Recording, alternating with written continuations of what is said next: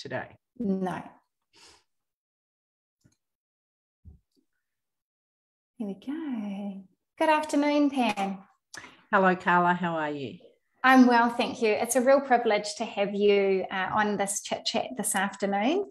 And I'd just like to begin by sharing with our listeners a little bit about your extensive bio and history, just so that they understand the nature of expert we have zooming in from Australia with us this afternoon.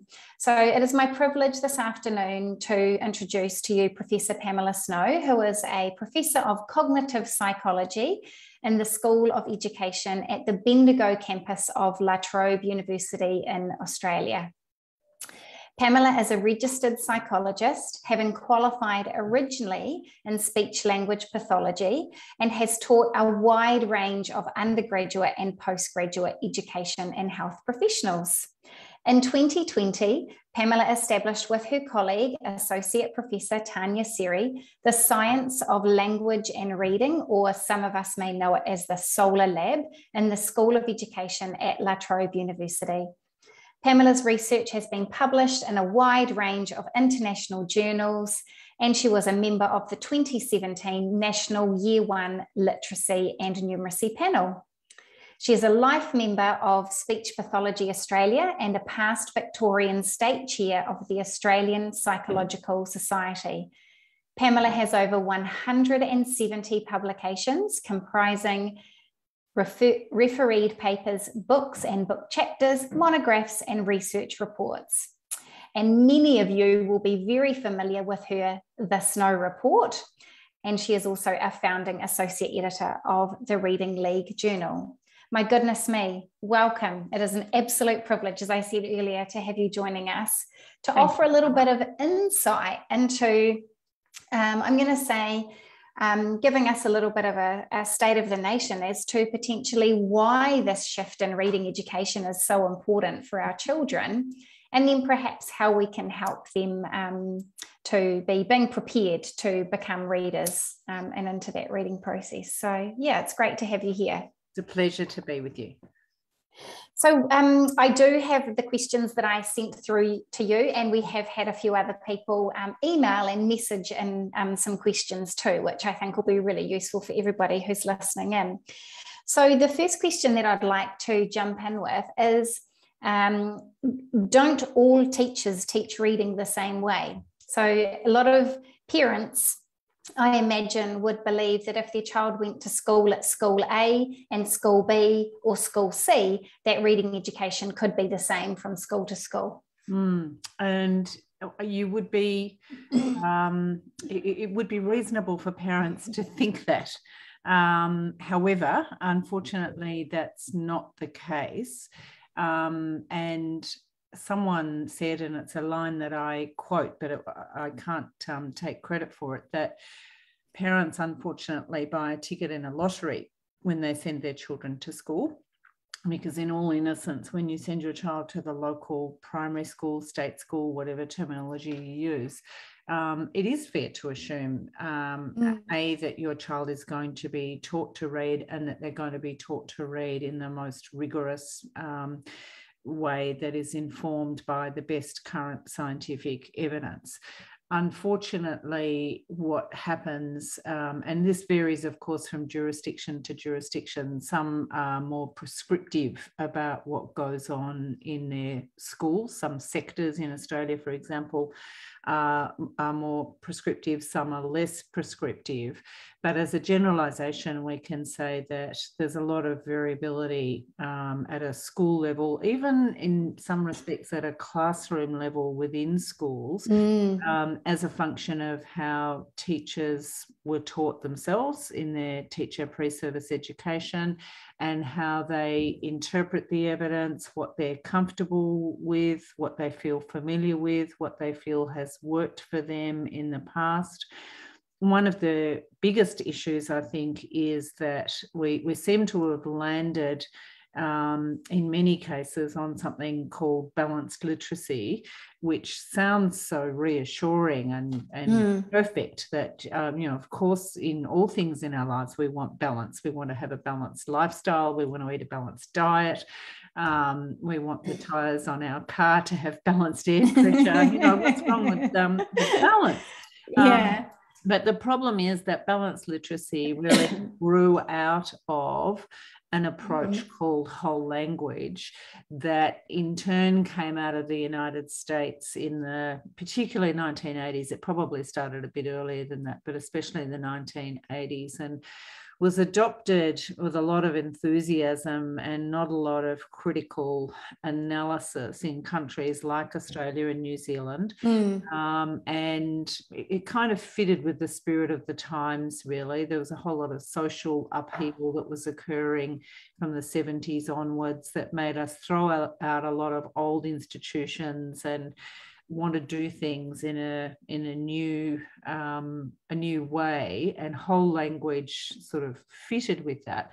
Unfortunately, whole language had as an underlying principle the idea that learning to read is as natural as learning to speak, and we know that that's not the case. They're just I won't go into the boring nuts and bolts of the cognitive psychology evidence around that, but we know that oral language is something that we humans have evolved a special capacity for, and so we call oral language something that's biologically primary, where reading, writing, and spelling are things that are biologically secondary that we go to school to be taught.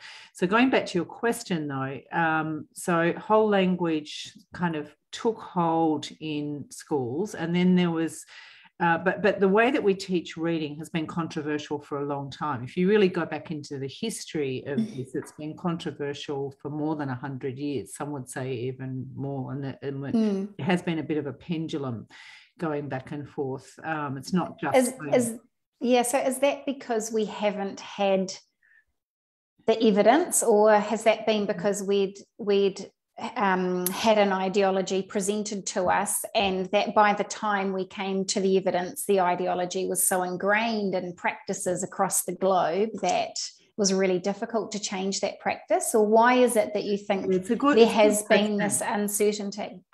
I think it's not really that we haven't had the evidence, but there has been a knowledge translation problem. So there's been a problem of going from the research laboratory, if you like, into the classroom. And one of the problems has been that a lot of the research done on what reading is as a cognitive process and how children learn to read has been done by cognitive psychologists, by people not actually in the education discipline. And I think probably people on both sides of the fence need to take some responsibility here. So perhaps the cognitive psychologists and neuroscientists haven't done the very best job that they could have in translating that for teacher educators.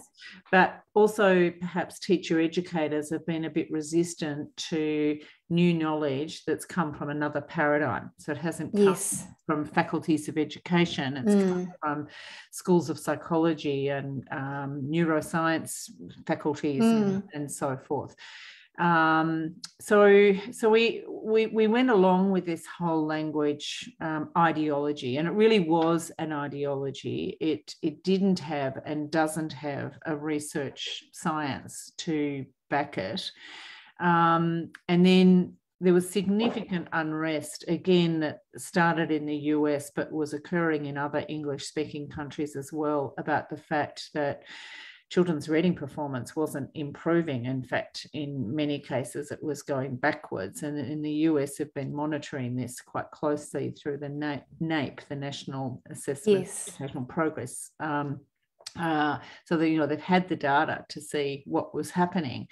And so in the year 2000, the US convened the National Reading Panel, which was basically a federal inquiry into how reading is taught. We had a national inquiry here in 2005 that was led by the late Dr. Ken Rowe, and the UK had its national inquiry led by Sir Jim Rose. All of those national inquiries quite independently reached the same conclusion, that in order to ensure that the overwhelming majority of children, and here we're talking, in the vicinity of 95% plus, the overwhelming majority of children need to be taught in a way that is explicit and structured and systematic. None of those 3 national inquiries recommended a thing called balanced literacy. But I think, it's fair to say that there's been some clever quote mining of the recommendations of those national inquiries, and people have kind of cobbled together a narrative that says that we should be doing balanced literacy, because of course none of them also said you should only do phonics and you should only do explicit phonics. They also talked about the importance of vocabulary, of rich language exposure, of comprehension, of fluency, the whole package. But the point of departure, if I had to boil it down to the simplest essence, I think the point of departure is between how children are taught about the code of the English writing system, and indeed in some cases whether they're taught about the code of the English writing system in the first couple of years of being at school. And balanced literacy advocates say things like, oh yes, phonics is in the mix, we do everything. But if you go into a balanced literacy classroom, one of the biggest problems with balanced literacy, in fact, is that it doesn't have an agreed definition. So you can go into 2 adjacent classrooms in the same school, and both teachers are saying that they're doing balanced literacy, but doing vastly different things.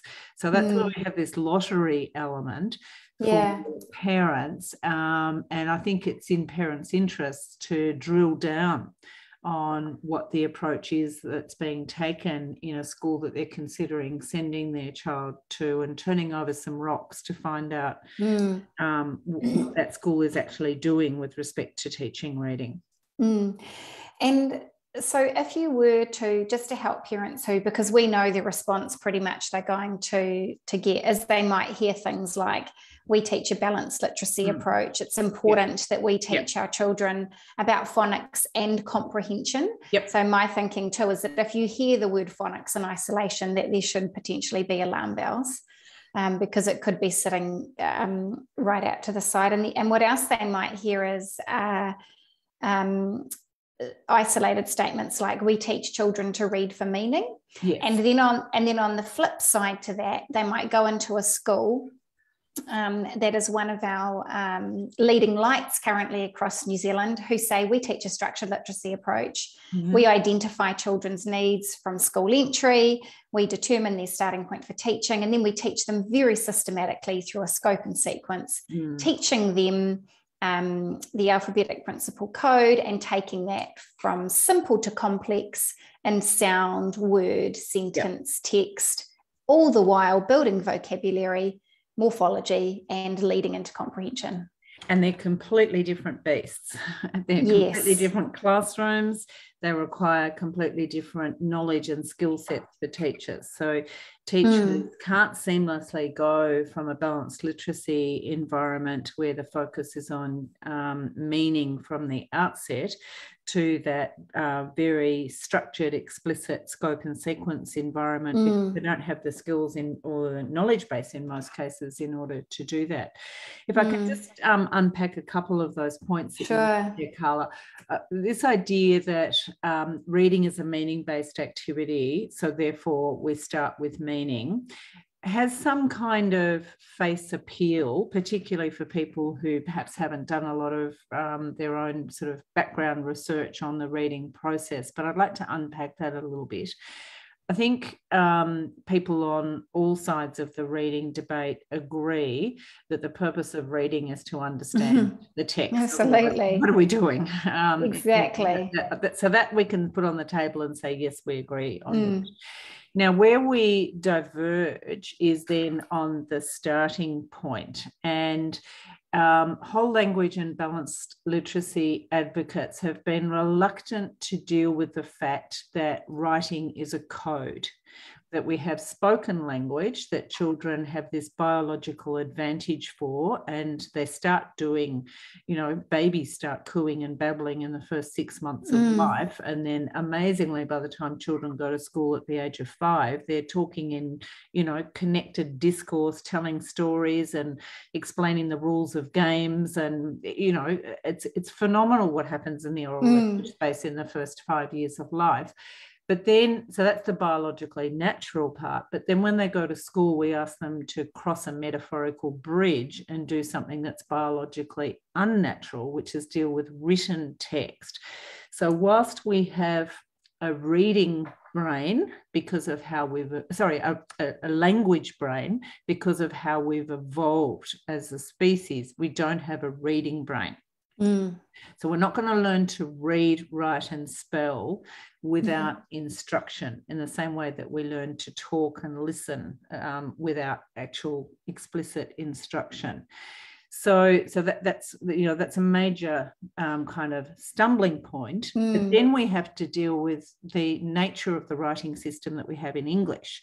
So not only is written text a code, so when we moved to writing systems approximately 5,000 years ago, we had to work out, and there was a lot of trial and error on this, but we had to work out the best way to codify spoken language, and different languages have done that differently. If you look at Chinese and Japanese, for example, it's a very different code. And one of the ways that we talk about alphabetic languages like English is how transparent they are.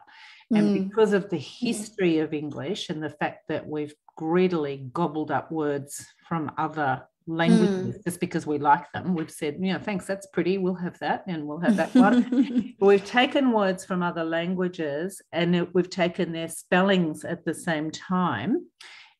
Initially, of course, we also took their pronunciations, and we've ended up with a writing system, or the technical term that's used is orthography, a way of representing language in writing. We've ended up with a writing system that we can only say is semi-transparent. So languages like Italian and Spanish and Finnish have got a one-to-one correspondence between sounds and letters. And if anyone's learnt one of those languages, they'll know that they're delightfully straightforward. You've got to put in some effort, but they're delightfully straightforward. But if you're learning English as a second language learner, it's incredibly frustrating because of the inconsistencies in our written code, because it is only semi-transparent. So, if you take a word like night, K-N-I-G-H-T, which we took from Anglo-Saxon tribes quite early on in the history of English, and we brought that across as it would have been originally pronounced, knikt. So all of the sounds in the word were originally pronounced. We've kept the spelling, but the pronunciation has shifted. So sometimes people think that the problem with English is its tricky spellings. That's not the problem at all. The problem with English is that pronunciations have shifted, that spelling has stayed pretty static, particularly once the printing press came into play, and then later we had the advent of early dictionaries. Samuel Johnson and Noah Webster, bedded down spellings, like those early lexicographers when they compiled dictionaries. So we've got an imperfect code. We have to accept that the way we write in English, it is a code, but it's an imperfect code. And we can't expect children to intuit that code. They've got to be taught the code. Now, where balanced literacy and structured literacy instruction deviate really is on how we're going to get children having mastery after 3 years of formal schooling of that code. Balanced literacy advocates say we'll immerse children in lots of text, we'll read to them a lot, we'll use predictable leveled readers, we'll teach them banks of sight words, and that's how we'll get them there. And that works for some children. It works for probably a significant proportion of children. Nobody knows exactly how many. Structured literacy instruction advocates say, well, this code is complex.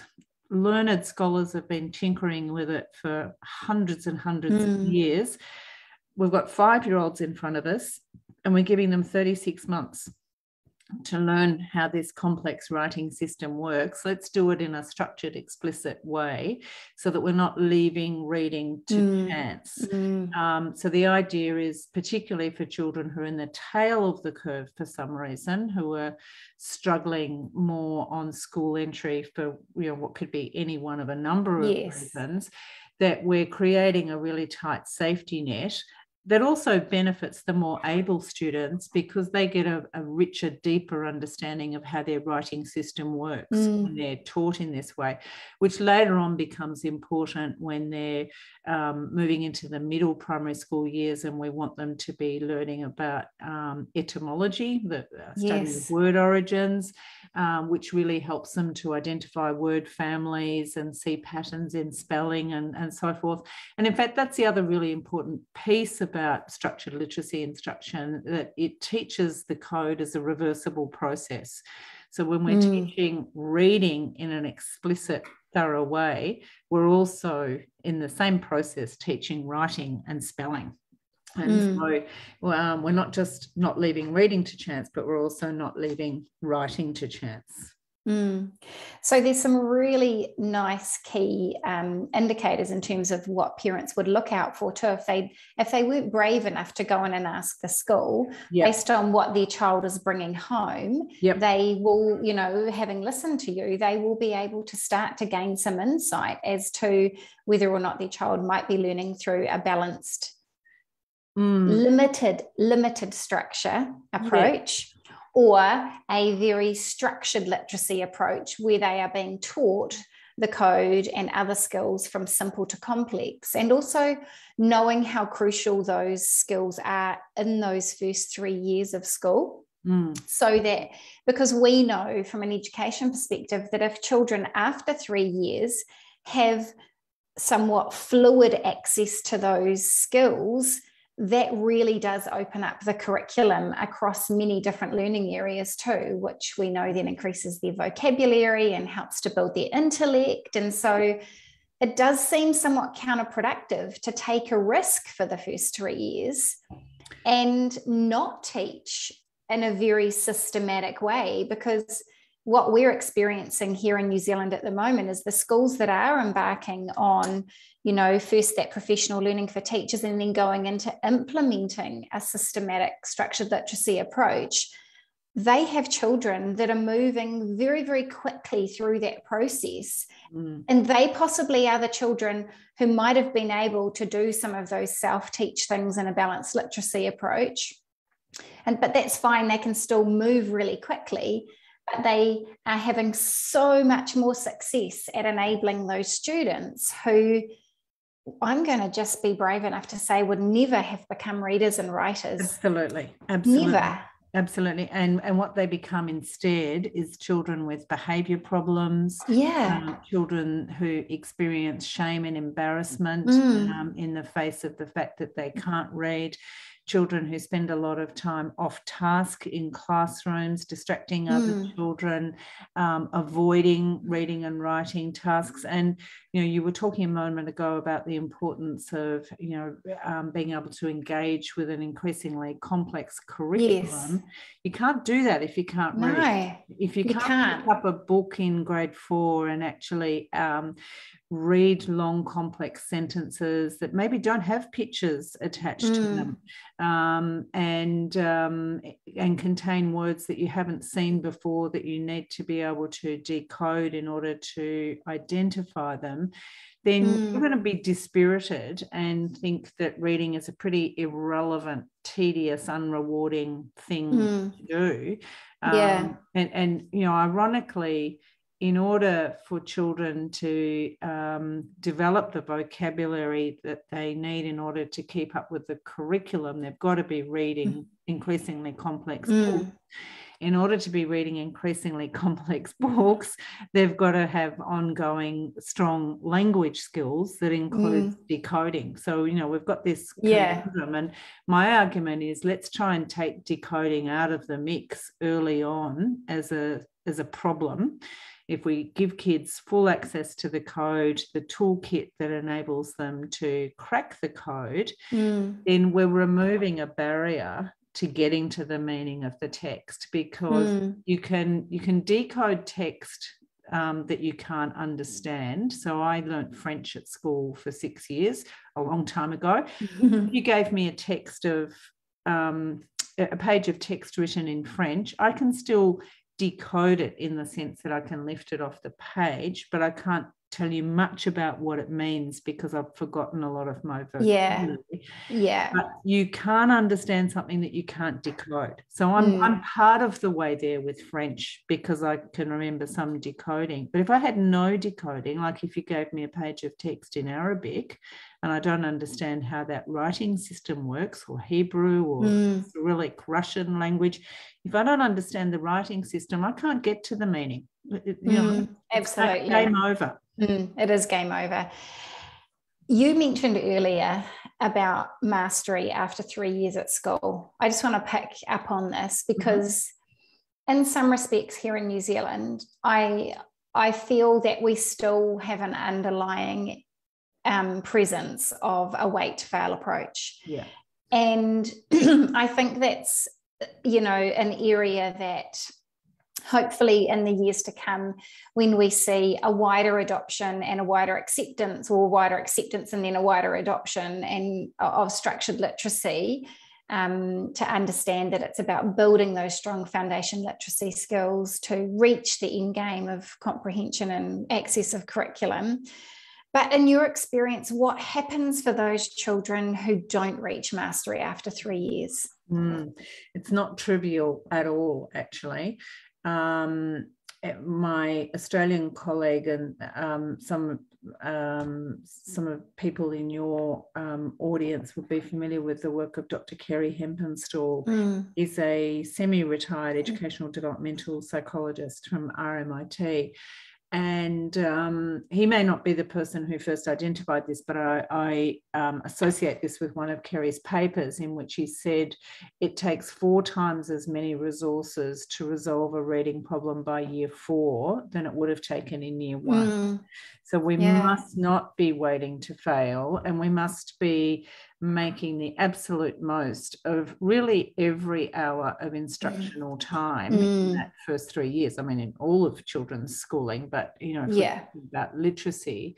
And we also need to remember that, even the most talented, experienced, competent early years teacher can't tell with any level of certainty which children are going to get across that bridge quite seamlessly and which ones won't.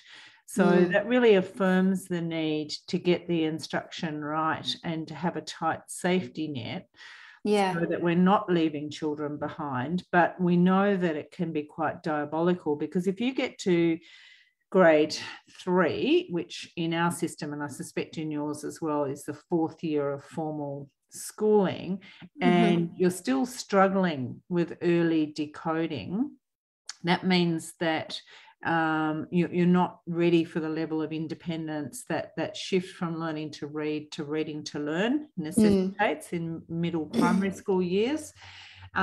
You're expending too much cognitive effort on decoding, on trying to access words.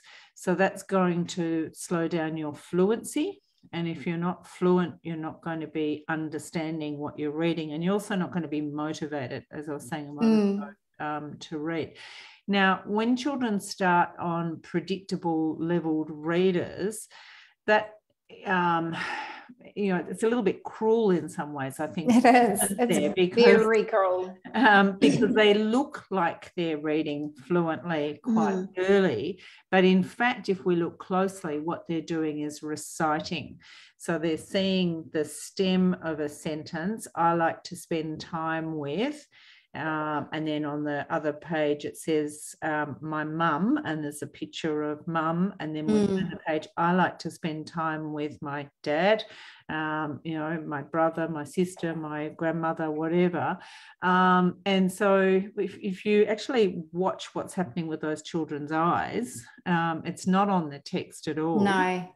and they're not learning transferable skills. So when we teach systematically, we're teaching children transferable skills so that if they can decode the word like, for example, they can decode the word Mike. When they come across that person's name, because we've taught them transferable skills.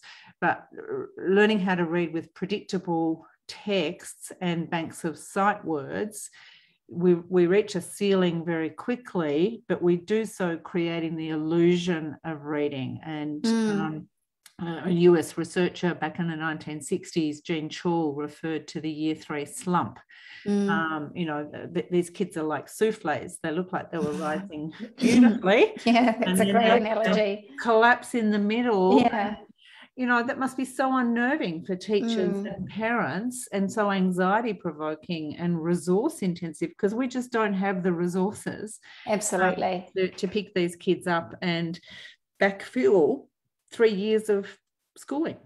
It just, again, it seems so counterproductive as we're sitting here talking about this. For us, it seems so logical. And I think when we're privileged enough to work alongside parents and talk them through in more detail about a structured literacy approach, so often they will turn around and say, but it just makes so much sense. Exactly. And parents can see that. Yeah. And as I'm talking with you now, and we're sort of talking about fundamentally that if you build up my ability to be able to lift words off the page with increasing relative ease, fundamentally, as I go through my schooling years, you're going to help free the cognitive load in my brain to be able to access all of those other things. So there is no debate here. There is no pendulum swing around comprehension and meaning and vocabulary being taken out of the equation. The concern is, in terms of what approach our children are being taught in schools, we have pretty much two options at play. We have one option that you termed so aptly as a lottery, and children will be going in and they will pick up a book, and that book will be what we call an authentic or a level text. That's what I call a mishmash of language. And really those children haven't been taught all of the sounds in those words, and there will be a lot of guessing, because what else can you do if you haven't been taught those things? Absolutely. And there'll be a lot of telling and then hoping that you'll bank that. And in my experience, I would tell him one word on one page and then be quite sort of brassed off if he didn't remember it when it popped up on the next page. Compared to the structured literacy approach, where we don't leave anything to chance. We teach from simple to complex in a systematic way. And we're not doing that to slow down our children as developing readers. In fact, quite the opposite. We're doing it to ensure that successful reading and that network is built in the brain. And further to that all children will end up being able to access the curriculum and literacy as they move into adolescence and adulthood. Absolutely. I will say that, and I hear this a lot from teachers, and I think it's entirely plausible, that teaching the code in a structured, explicit way, remembering that English has a complex code, its own semi-transparent code, it probably is a bit slower initially than giving children banks of sight words and predictable texts that make them look fluent, even though what they're doing is not actually reading but reciting. And, if you've learnt the word chair as a sight word, well, that's fine. But then when you come across chop, you've got nothing, because you don't understand orthographic connections. So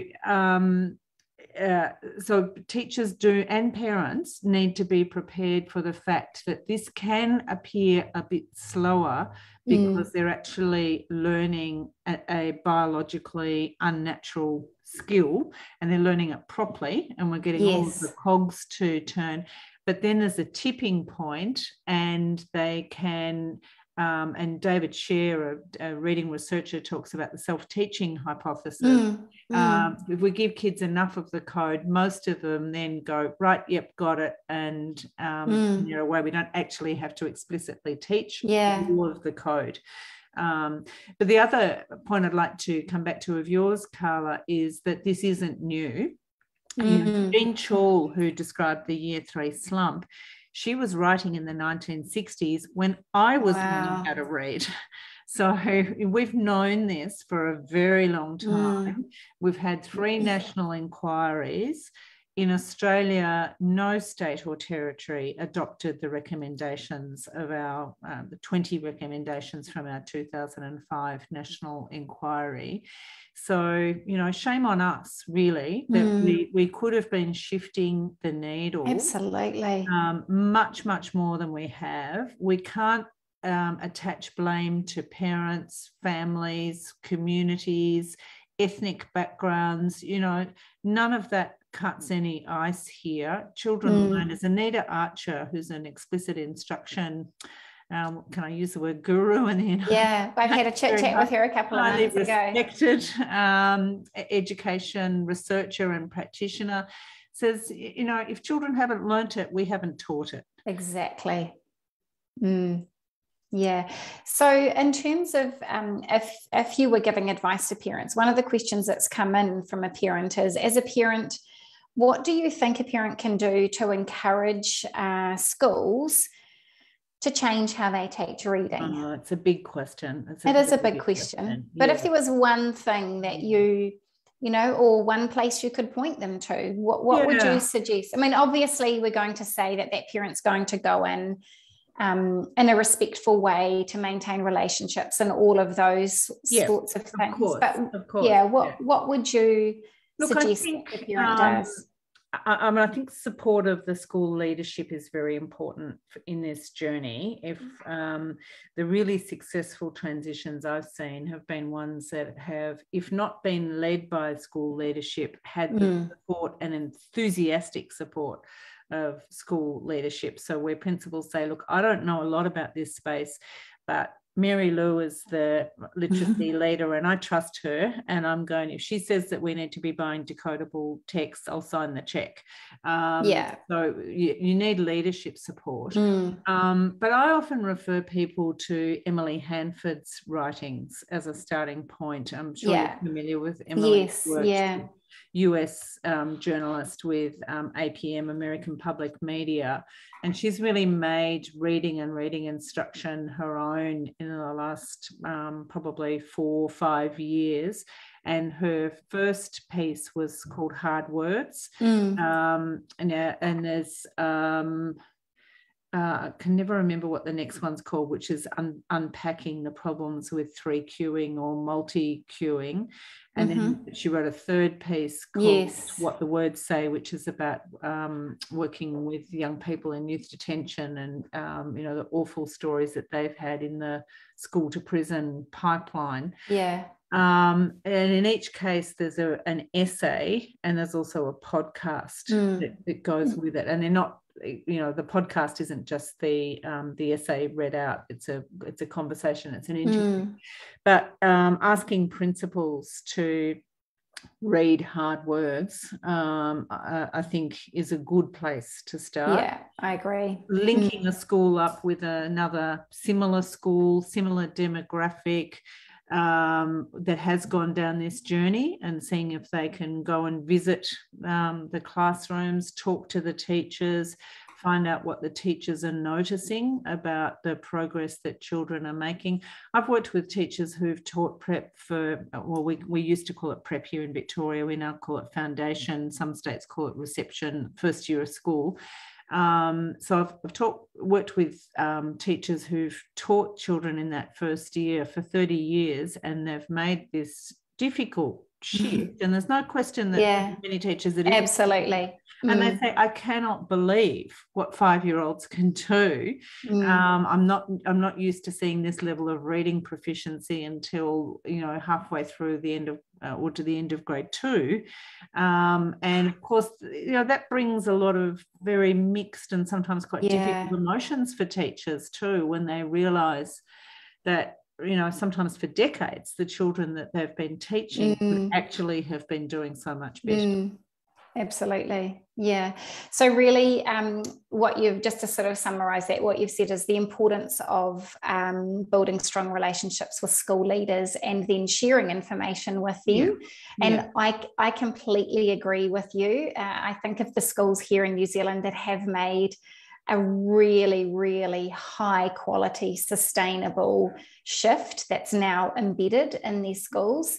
In all cases, those school principals have really, really been pivotal. And like you say, they may not have ended up at the end of the journey with the same extensive knowledge or practice experience than their teaching staff do, but they absolutely know what they're doing and why they're doing this, and they understand the importance of some resourcing shifts that have needed to occur along the way as well. Absolutely. Absolutely. Yeah. One of the other questions that has come in, and I sort of feel like we have touched on this a wee bit, but how can we safely warn parents and schools about the myriad of snake oil interventions out there for our children with learning difficulties? So this question has directly come from someone who has read part of a text that I understand you co-authored, Making Sense of Interventions for Children with Developmental Disorders. Yeah. So what was the first part of the question? The first part was, how can we safely warn parents and schools about the myriad of snake oil interventions? Yes. Yeah. Look, I think once schools become properly aware of the science of reading, for want of a better term, then they have a very good sort of early warning system for what aligns with that scientific approach and what doesn't.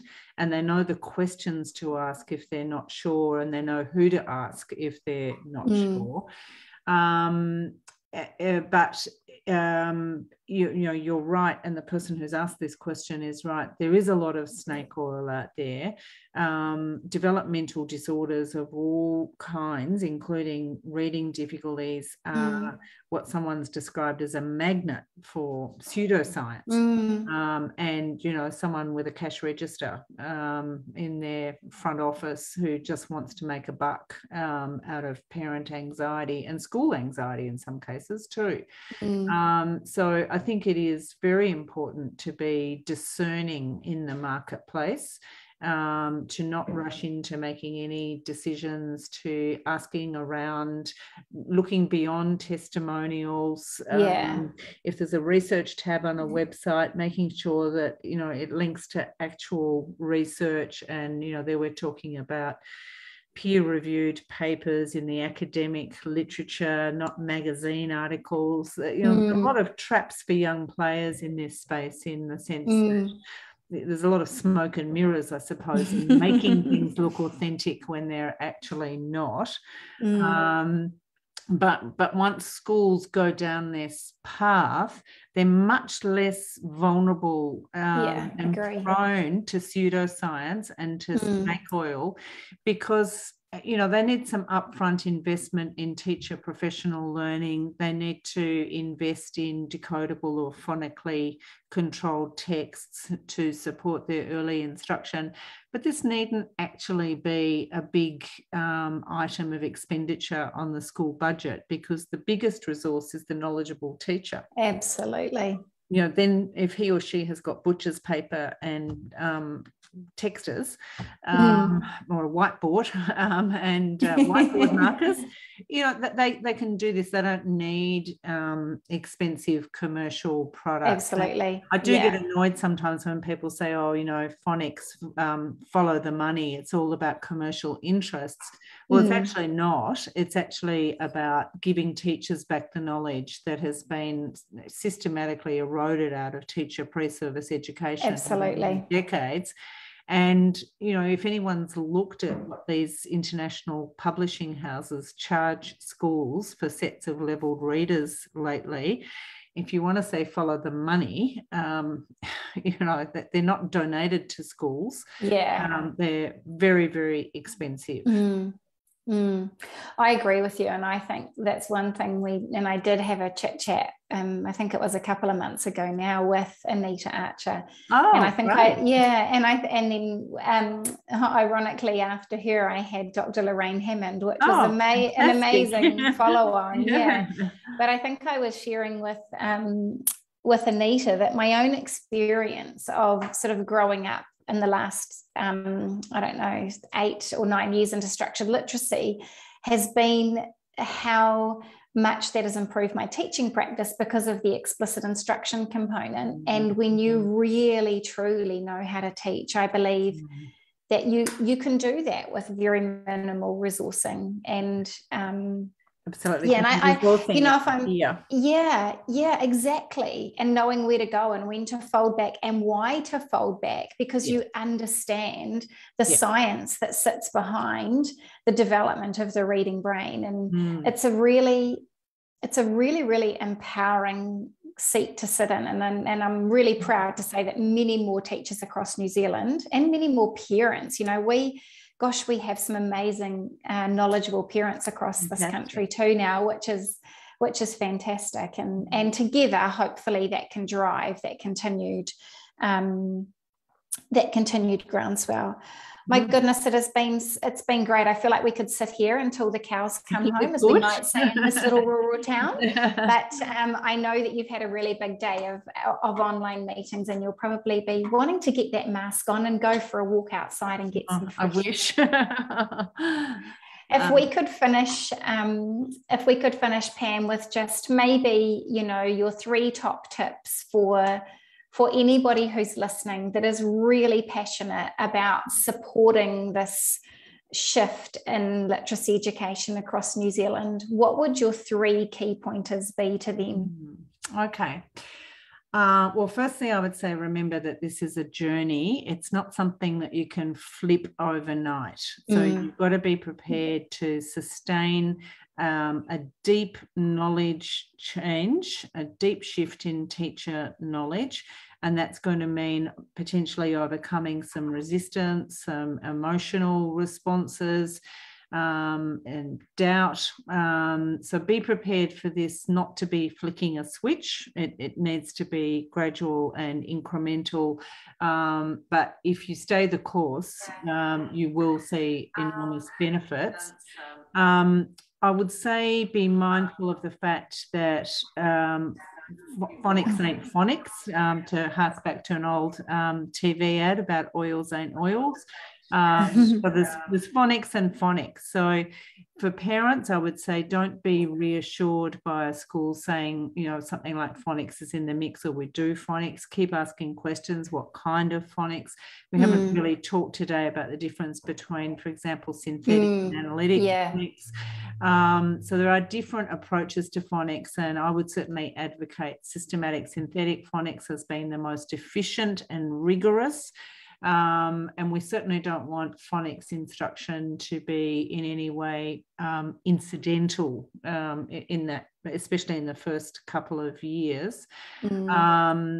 Gosh, I'm only allowed to have 3. I would say remember that reading and writing should be taught as reversible processes. And we kind of gave up on spelling with whole language and balanced literacy because, again, teachers didn't know how to teach it. So it was, just let kids invent their own spelling, and that's been a disaster.